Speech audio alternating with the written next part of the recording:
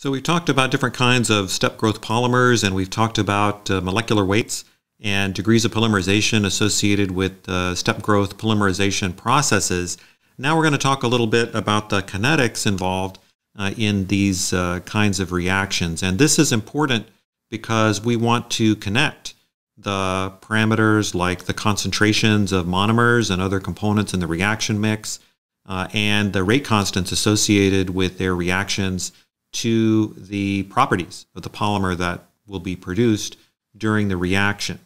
And so as a way to think about this, remember we talked about nylons as just an example of a typical step growth polymer where we have two monomer components that join to form a repeat unit and a condensation product. So if we want to express a rate of reaction associated with this process, remember that we can think about what are the components. So our components are A and B, the two different monomers. I'll call them A and B. And those go to produce the polymer. So the rate of reaction we can express as a rate of production of polymer or rate of consumption of these monomer units. All of those will be related to the rate of the reaction process that's taking place. The rate of production of the polymer, sometimes it's more convenient to relate that to the rate of production of these linkage groups. And the reason for that is, again, when the progress of the reaction is being monitored experimentally, often techniques like spectroscopy are used that probe the chemical bond structures. So looking at wavelengths that are associated with these structures can provide a way to quantify the process as the reaction unfolds. We can express this quantitatively in terms of a rate law as follows. I can say that the rate of polymerization is equal to minus the rate of change of the concentration of monomer A, or that that's equal to minus the rate of change of the concentration of monomer B. And I have a minus sign because remember that these monomers A and B are being consumed. So the rate of change of concentration is negative, so I add a negative here to give me a positive rate of polymerization. Now you can imagine that these processes could be complicated, but we're just going to make some simple assumptions to get some initial insights into the process. So we're going to assume that the functional groups on the monomers have equal reactivities. That means they can be expressed in terms of a single rate constant. There's equal stoichiometry, so in other words we have equal amounts of A and B in our mix, and that we have first order kinetics with respect to monomer A and monomer B.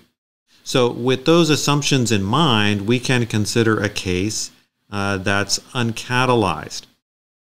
So what I mean with that is that we don't add an additional chemical component in order to start the reaction or to keep the reaction going. So in that case, I can express the rate of polymerization as equal to some rate constant K times the product of the concentrations of monomer A and B.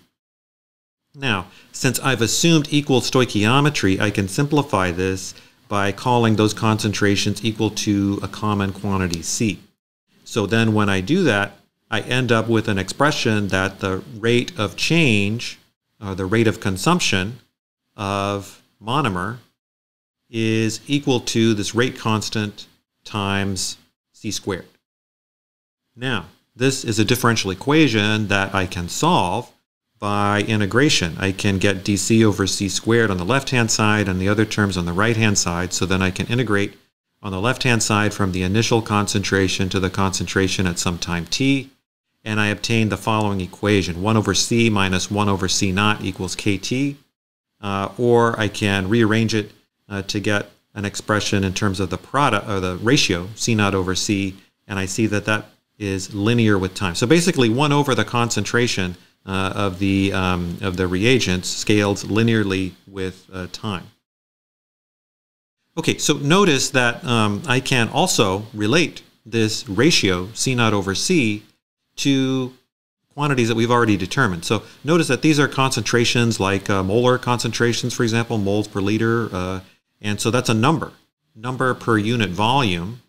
So if I substitute that in, I can equivalently express this concentration ratio to a number or a molar ratio. And I have expressions for these. I know the initial number of molecules and not, and the number of molecules that are present at some time that are unreacted is equal to this quantity, the initial number times the probability that a reaction has not occurred yet.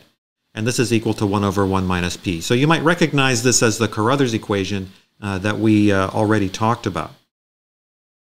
Okay, so if we substitute that in, then we can obtain an expression for the kinetics in terms of this extent of reaction. So we could find how does the extent of reaction vary as a function of time, and how can I tune that by changing the concentration of monomer and the rate constants associated with the reaction. Now I can consider another case that's catalyzed. So in this case, we have to add a third component to the reaction mix, a catalyst, in order to make the reaction work or even accelerate the reaction. But this is relatively straightforward to incorporate because usually we assume that we add a large amount of catalyst. So we add so much catalyst that over time the concentration remains relatively constant in our reactor. So if that's the case, then this is just basically a constant, this concentration of catalyst that's introduced into our rate law. So we can incorporate that into an equivalent rate constant that is equal to the product of the rate constant of the reaction between the monomers times the catalyst concentration. So when we do that, because it's just a constant, we end up with the same mathematical formulation that we had previously. We just have a different rate constant that also includes the catalyst concentration. So we get exactly the same result with the caveat that our rate constant is defined a little bit differently.